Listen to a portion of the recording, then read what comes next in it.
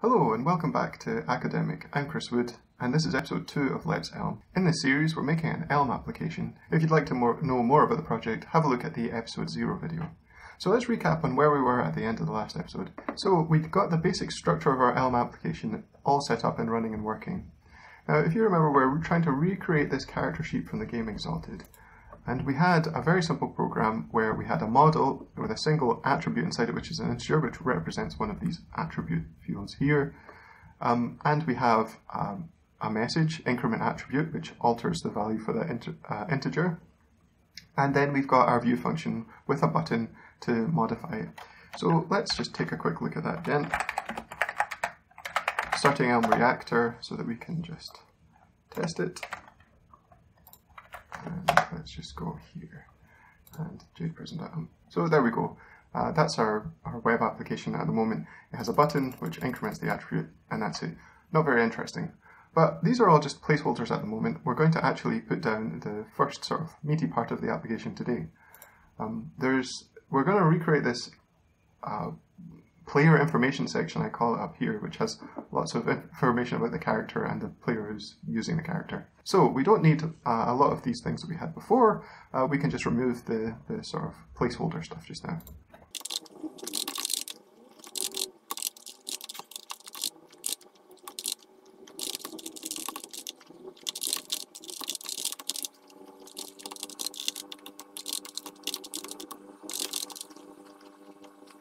Excellent, so let's run through what I did there.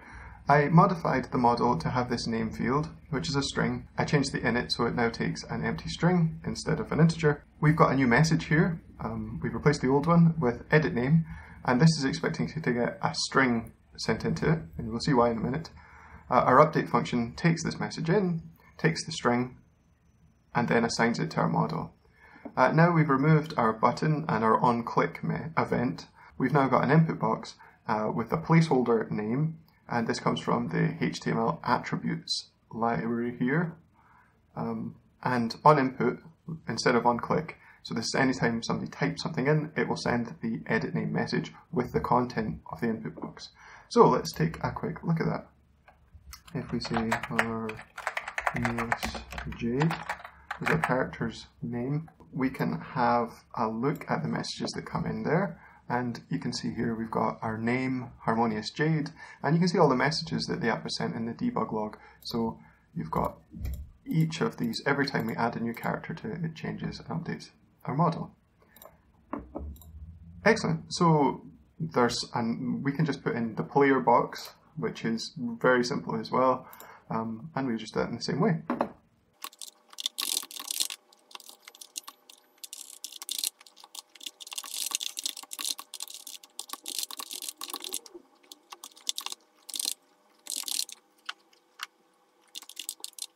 Excellent, so we've added the player field in. It's exactly the same thing again. We've added this player field to the model, an empty string on init.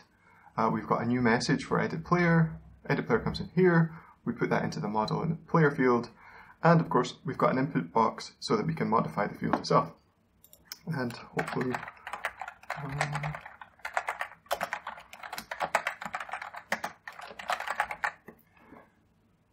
so if we look at the debug log again, we can see here we've got all of our edit name events, our edit name messages coming into our app, and our edit player messages as well here. And we've got our name and our player all correct in our model.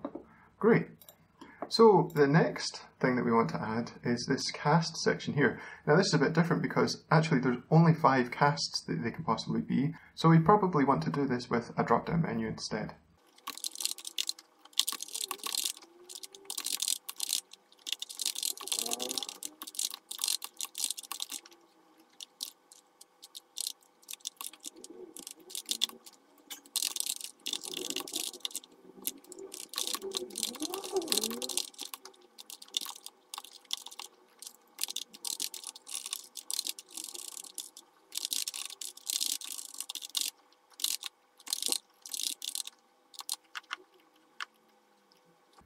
Excellent, so that's us added our drop-down menu for our cast as well.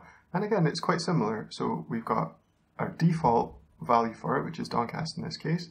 We've got this cast field, which is a string in our model, which we're going to save it. We've got the edit cast message with a string that comes in, and then essentially that's just assigned to our model.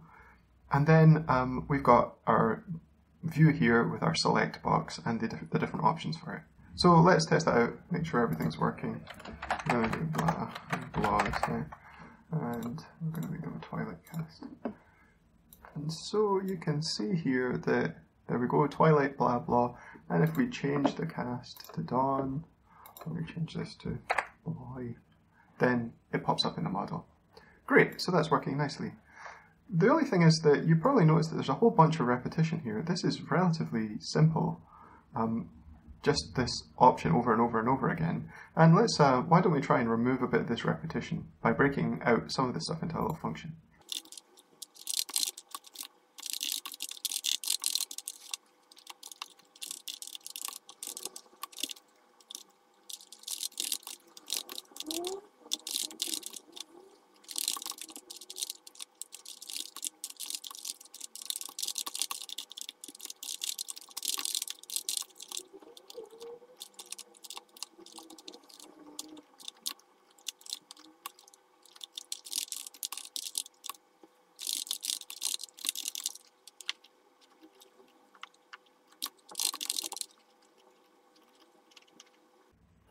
Excellent, so we've reworked that bit to simplify it. So now we've got a function instead of the loose sort of select in there. And you can see it's called cast select. It's a select here. On input, it's edit cast, just the same as it was before. But the contents of it, instead of being this just a list that we created ourselves, we're using list.map. And map, if you're not familiar with it, map's a really common tool in functional programming languages or programming languages with functional sort of elements in them. And what map does is it applies a function to a list of things. So we apply this simple option to all of our casts here. We've broken our casts down into a list. And this is really nice because this will probably be reusable. We'll probably want to just access the loose casts at some point. And then we have this simple option here, which takes a value in as a string and essentially just makes it have the value and the text that's appropriate for that. Once we've selected something, it sends in a message just exactly the same as before. So let's just double check everything is working. So blah and blah again, and we're going to say that they're a nightcast. And you can see here that, there we go, we've got nightcast, blah blah, we can update this, it's the same. So this is a lot neater and more satisfying just for that by itself, but it's also more reusable. This simple option we can reuse again. For example, if we need to move the cast select, it's easy to move it around in our application at a later date. Maybe we'll want to break down some of these things to make a module for it separately that'll provide these as views. And that's all possible now that we've made these modifications. So we have the next 3 fields here, and then we're done. And these are essentially just the same concepts, just a field. It'll just take any string. Anima is the same, and supernal ability is another drop-down menu. So let's get cracking with that.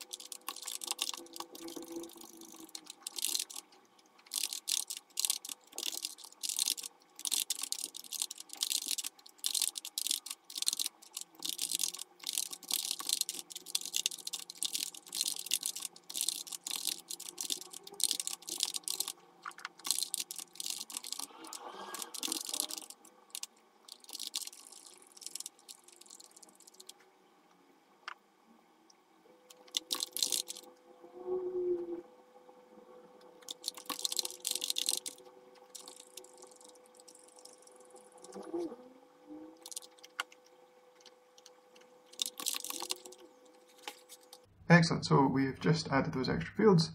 We've updated our model accordingly. with defaults in them for our init. Dawn and Archery. Archery now is the default for the supernal ability. We've got different fields for each of these things here, and then different messages for each of these, and we just edit and update the particular ability based on the input. And you can see here we've got our player and our name, our concept anima. We've got both of our select menus as well. And our abilities here, we're doing the same thing. We're mapping this function to these abilities. One thing I didn't mention the last time is, if you look at the type signature of these things, simple option is HTML message with a lowercase m, whereas cast select is HTML message with an uppercase m.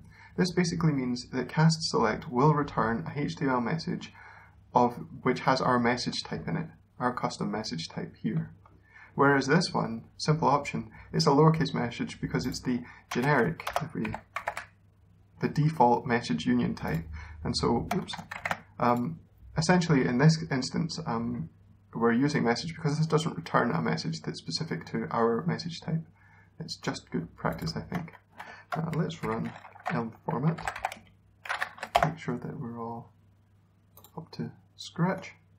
There we go. So yeah, and again, like I said, we're mapping this option across these abilities, and these abilities definitely will be useful, this list broken out by itself.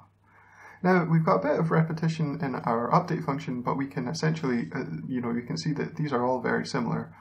Next time, in the next episode, we'll probably modify these so that they are, it's a single message that's modifying just the player information. Let's test this out. So we've got blah, and the player is blah, and they are Nightcast, they are a warrior princess, and their anima is Cherry Blossom. And their supernal ability is linguistic. So if we have a look, hopefully everything should have, yep, blah blah, a warrior princess, Nightcast, Cherry Blossom, linguistics. This is great. So if we modify this, we can have craft, we can make them Eclipse cast, we can make this Cherry Cola, and it's reflected in our model here. So great. That's us done for this episode. In the next episode, we're going to be modifying the update function to tidy it up a bit so that it takes a single message in. And then we'll make a start on the next section of the application. So thanks for watching this episode. If you have any questions or comments, please leave them either down below or contact me on Twitter. I'm at Chris Wells Wood. Thanks very much for watching. Like and subscribe if you found this useful. Hopefully see you next time.